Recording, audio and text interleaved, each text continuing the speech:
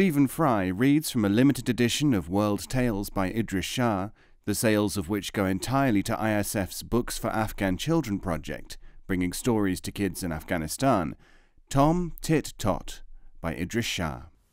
Tom Tit Tot. The power resident in a person's name is a feature of folklore in widely dispersed cultures. It is very likely that this native version of the imp and his secret name was current in the British Isles for many centuries before it was driven out by the Grimm brothers' exportation of the German form, now better known in Anglo-Saxon countries as Rumpelstiltskin. The secret name, and the forfeit which has to be given if it cannot be discovered, is widely reflected in folk tales. There is a cognate of Tom Tit Tot in southern Nigeria, the hippopotamus called Isantim. The tale is found in places as far apart as Iceland and Italy, Mongolia and Sweden. In Cornwall, the secret name is Territop. In Scotland, Whuppety-Sturi. In France, Rikdin Rikdon. And in Magyar, Dancing Vargalushka.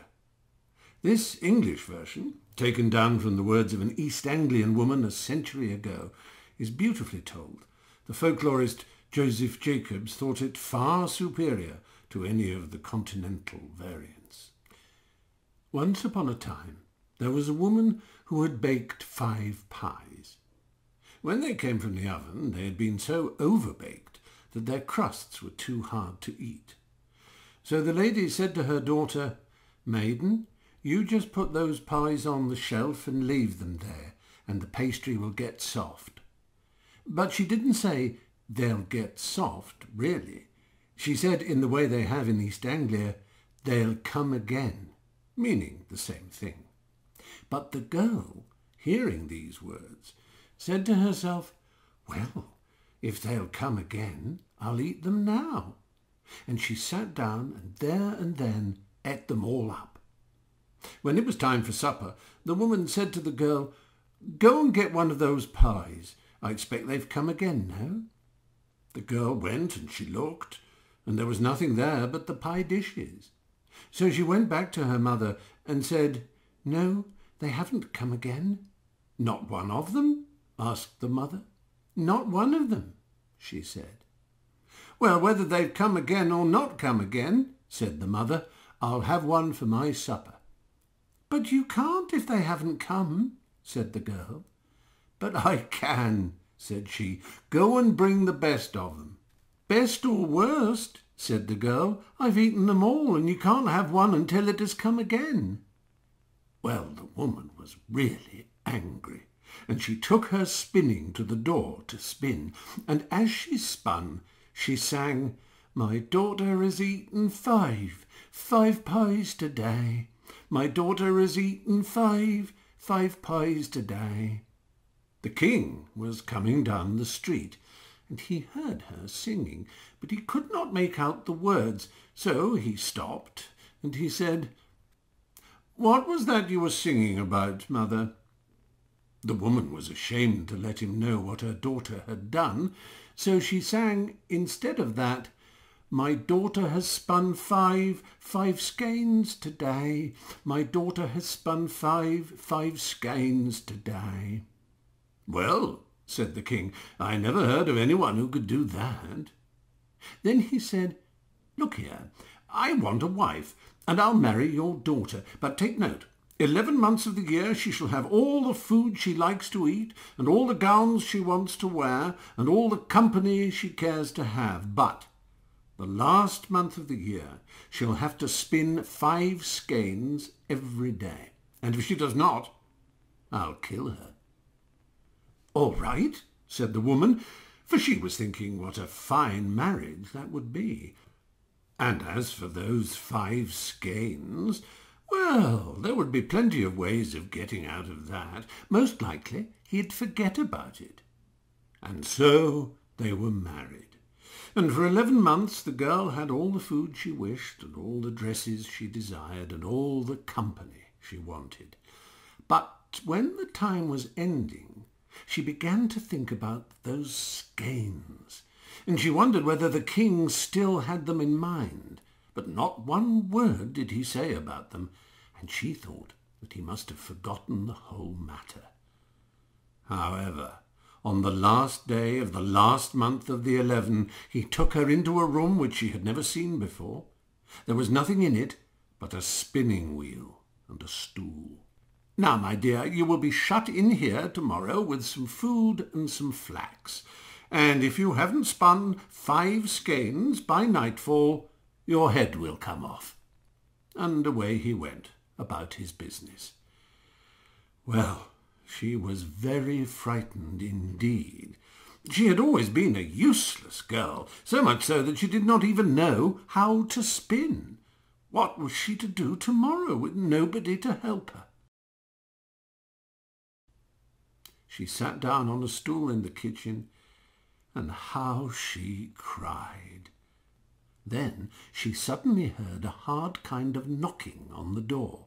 She jumped up and opened it, and what did she see but a small black thing with a long tail, who looked at her strangely and said, "What are you a-crying for?" "What's that to you?" she asked. "Never you mind," he said. "But tell me what you're crying for." "It won't do me any good if I do," said she. "You don't know that," said the visitor, and its tail twirled around. "Well," she said, "it won't do any harm, even if it does no good." And she told him all about the pies and the skeins and everything. "This is what I'll do," said the little black thing. "I'll come to your window in the morning and take the flax and bring it spun at night." "What would you charge?" she asked. It looked out of the corner of its eye and said, "I'll give you 3 chances every night to guess my name, and if you haven't guessed it before the month is up, you shall be mine." Well, she thought, she'd be sure to guess the name before the month was up. "All right," said she, and how the thing twisted its tail with delight. Well, the next day the husband took her into the room, and there was the flax and the day's food. "Now, there's the flax," said he, "and if you haven't spun it by night, off goes your head." And then he went out and locked the door. He had hardly gone when there was a knocking on the window. She leapt up and opened it, and there, sure enough, was the little old thing sitting on the ledge. "Where's the flax?" he said. "Here it is," she said, and she handed it over. Well, when evening came, there was a rapping on the window again.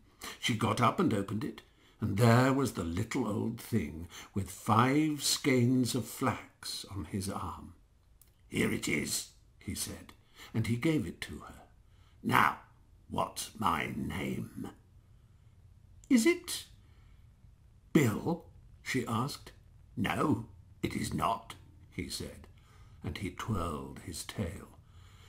"Is it Ned?" "No, it is not," and he twirled his tail. "Well, is it Mark?" "No, it is not," and he twirled his tail harder, and away he flew. Well, when her husband came in, there were the 5 skeins, ready for him. "I see I shan't have to kill you tonight, my dear," said he. "You'll have your food and flax in the morning." And away he went. After that, the flax and food were brought, and every day the little black imp came, morning and evening, and all day the maiden was sitting thinking of names to say when he came at night. But she never lit on the right one, and as the days approached the end of the month, the imp began to look really malicious, and twirled his tail faster every time she made a guess. At last it came to the last day but one. The imp came that night with the usual 5 skeins, and said, "What Haven't you got my name yet?" "Is it Nicodemus?" she asked. "No, it is not," he said. "Is it Samuel?" she wanted to know. "No, it is not," said he. "Well then, is it Methuselah?" "No, it is not that either," he said, and he looked at her like a fiery coal and said, "Woman, there's only tomorrow night. Then you'll be mine." And away he flew. Well, she really did feel horrid.